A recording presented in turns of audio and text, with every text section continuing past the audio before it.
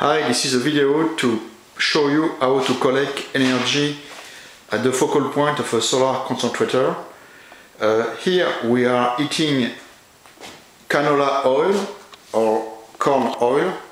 So oil is transferred at that point, and with this heat exchanger made with aluminum box, it is heated from 40 degrees Celsius to 220 degrees Celsius. After, at that point, by gravity, it will go down in this copper pipe and will go down in the green tube here, just down.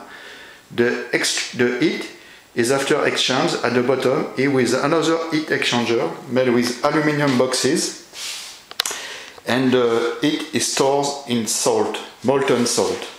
So this solar concentrator is working with 12-volt motors, and it's working very well, and the system is operational. Thanks for watching, and I hope that a lot of people will try this kind of solar concentrator, because I think this is the way. The only thing is to have maybe a more circular dish, because it reduces this distance. Thanks for watching, and I hope a lot of people will join this solar energy